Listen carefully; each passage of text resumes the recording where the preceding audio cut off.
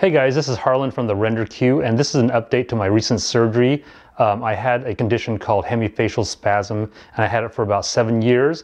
But on February 14th of 2019, I had a microvascular decompression surgery, or MVD surgery, and I woke up completely spasm-free. My face hasn't twitched at all since the surgery, and it was a complete success.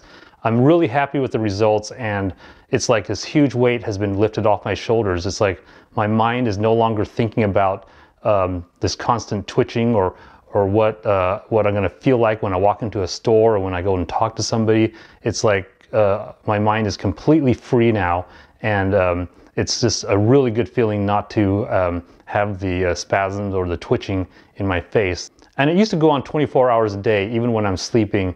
A lot of times I'll wake up at night and I'll feel my face twitching against my pillow. It kind of keeps me up at night, and it takes a long time to get back to sleep. But right now it's like completely gone, as you can see. Again, I mean, the feeling is just fantastic that I can walk around and not have this nervous feeling when I'm walking up towards somebody or going to the store or interacting with anyone these days. So I'm really happy I got the surgery, although it took me about 7 years, and I am really glad that it is over now, and I am almost completely healed, and I'm almost fully recovered. The day of the surgery was really interesting for me because I was not even nervous at all. I think it's because I was so ready to see the results that I was just really excited. It's like almost like a Christmas present. Like I just couldn't wait for Christmas to arrive. That's kind of how I felt. When they finally started wheeling me into the operating room, they were asking me if I needed any sedatives or something to calm my nerves, but I really didn't need any because, like I said before, I was really excited to have the surgery. So I was just kind of trying to experience all of this and just kind of like look around and just kind of see what this was all about. So I heard that my surgery started at around 1 or 1:30 p.m. and the next thing I remember was waking up about 7:30 p.m. and super groggy. I just was super tired after the surgery. I mean, I know people were talking to me. I think I was just like barely answering their questions. I remember at one point they said that they were taking me to have a CT scan. I mean, I barely remember that. So when I woke up the next morning, I felt much better. I wasn't quite as tired. I really didn't feel any pain, which was interesting because I was kind of expecting all this dizziness and headaches and pain from the incision, but it was really not that bad. Throughout the morning, they were still checking on me, and then eventually they had like a physical therapist come in and they were testing me to see if I had any dizziness or balance issues. They even had me walk around the hospital floor like a couple of times, and then one of the final tests was that they had me walk up and down a flight of stairs, and I did actually pretty good, and so they were able to release me that afternoon. I was on a set of steroids for about 1.5 weeks, and then at the 2-week point I had my follow-up appointment where I had my stitches out. And for me, my recovery at home went really well, I think, because I didn't really have any headaches. Maybe headaches every once in a while here that was controlled by Tylenol, but everything went very well while I was at home recovering. And you can see in this video, I mean, I'm really happy that my smile is back. I mean, there's just everything was even on my face. As I'm smiling, you can see that there's no twitching compared to the before video, but this result is something that I'm really happy about. So at about 10 days, I noticed that all of a sudden my smile was not even anymore. So I had some weakness in my face. My smile was really uneven at that point, and I've heard that a lot of people develop like a facial palsy starting at around the 10-day point.